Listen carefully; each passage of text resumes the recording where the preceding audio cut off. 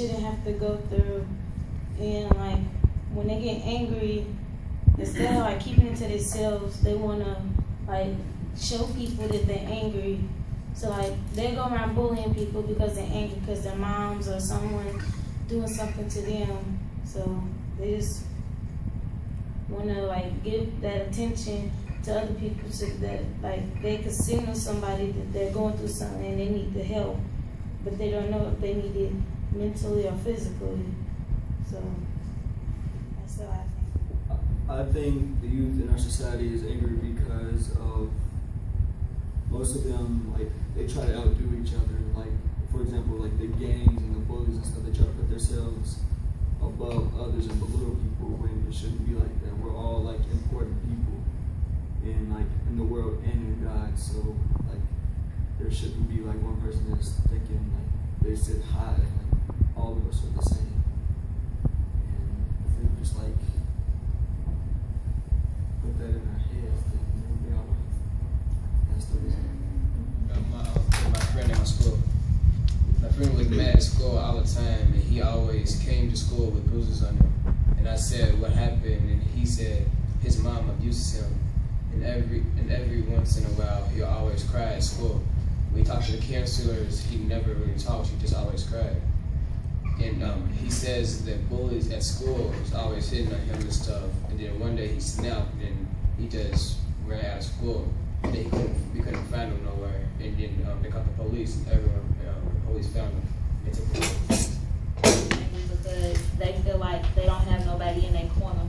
Like, I used to be a bully, and I did it because, like, me and my mama argue a lot. So when I would go to school, I would take it out on people. But people end up coming up to me, talking to me about it. So I feel like if our youth got somebody that they can trust and talk to about their problems, they won't go out and do certain things that lead them to destruction or lead them to go just to end up making bad decisions. I think they're angry today because they have a lot of stuff thrown at them, like expectations of how they should be, like school. They have family problems, like some of them, they 17, 18, they gotta raise a kid of their own, or they've been raised in a single parent household and they have to take a lot of responsibilities. It's hard to handle like all of that coming at you at once.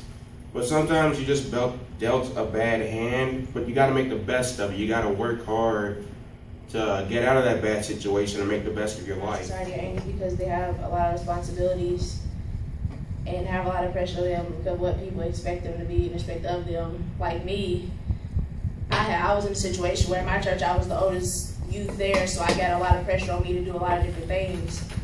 And then I had all these young ones looking up to me, and I was trying to handle my own stuff.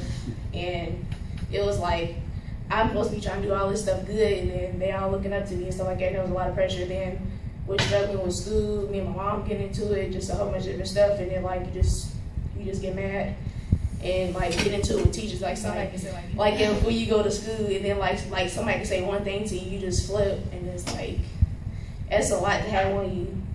And people expecting a lot of you before you even know of it yourself, and you think it's too hard. Like I'm the youth leader in my church, and I thought like they told me I was gonna be doing that. They like slowly put me into it. I'm like, I can't do this. I'm trying to take care of my own stuff. How I'm supposed to help them become where they supposed to be and help them be steady in their faith. And I'm like shaky in mine because I'm just like, just for the simple fact that I'm going through what I'm going through. It's probably gonna be a lot. The youth in the past few generations, I feel, are very angry due to the way children were brought up by their parents.